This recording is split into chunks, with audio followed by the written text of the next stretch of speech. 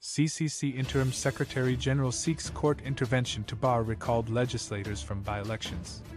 In a dramatic turn of events, Tshabangu, the self-proclaimed Citizens Coalition for Change CCC Interim Secretary General, has taken legal action to assert control over party operations. Tshabangu yesterday filed an urgent application with the High Court, seeking to prevent recalled opposition legislators from participating in the upcoming by-elections on the CCC ticket. Earlier this month, the Nelson Chamisa-led CCC registered all its recalled legislators and councillors as candidates for the by-elections. Simultaneously, Tshabangu's candidates also successfully filed to contest on a CCC ticket. However, Tshabangu now claims that the recalled candidates used fraudulently signed documents to file their nomination papers. According to Tshabangu's lawyer, Advocate Louis Uriari, as the party's interim secretary general, Tshabangu holds the sole right to choose and endorse CCC candidates. The legality of the recalls is also being challenged by the CCC, with the High Court scheduled to hear the matter. Addressing journalists after submitting the court documents, Advocate Uriari stated, "These members were recalled by the party. The members challenged their recall by the party, and the High Court upheld the recalls, meaning they ceased to be members of parliament because of the recall. The party that recalled them did not sign their nomination papers." Tshabangu, through his lawyer Nkobani Sithole, asserted that the recalled candidates cannot run in the upcoming by-elections on behalf of the CCC since they are no longer members of the opposition party.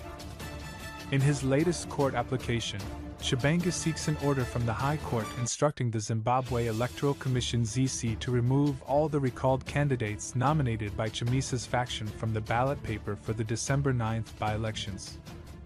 This is an elementary case here. You can't have a situation where one is recalled and goes back to contest representing the same party that recalled him, Sithole emphasized. While Tshabangu claims that Chamisa is still the leader of the CCC, Chamisa has distanced himself from Tshabangu. The Chamisa-led CCC has further argued that the by-elections are illegitimate since the recalls were triggered by an alleged imposter and a proxy of the ruling ZANU-PF party. The candidates sponsored by Tshabangu include notable figures such as Tendai Chituran Yafi Lobengula Magwe, James Sithole Bulawayo South, Bizimuzi Chirwa Kaudre Park, Charles Moylan Popomam Zilakatsi, Ambrose Sabindi Kita, Judith Sabanda Binga North, Davis Nyathi Lapane East, and Blessing Kini Bite Bridge West. However, there have been some peculiarities in Tshabangu's candidate selection. He did not provide a candidate for Mabvukatafara, and in Bite Bridge West, his chosen candidate, Blessing Kini, withdrew his candidacy, stating that he was not consulted prior to his name being submitted to the nomination court. In Mabvukatafara, the race will primarily be between ZANU-PF's Pedzisai, Scott Sakapwania and the CCC candidate Muniradzi Fabian Kufahakatizwi. Within Bulawayo, the Chamisa-led CCC has put forward candidates such as Jane Nicola Watson for Bulawayo South, Pasha Rafael Sabanda for Kaudre Park, Eric Gono for Lobengula Magwe, Desmond Makaza from Popomam Zilakatsi, and Obert Manduna for Nkita constituency. In Matabeleland North Province, the Chamisa-led CCC will be represented by Prince Debiko Sabanda in Binga North, Bright Vanya Moyo in Lapane East, and Morgan Cube in Bite Bridge West.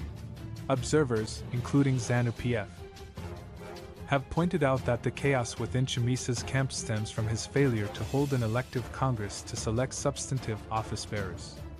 As the legal battle unfolds in the High Court, the outcome will determine the fate of the recalled legislators and shape the upcoming by-elections in Zimbabwe.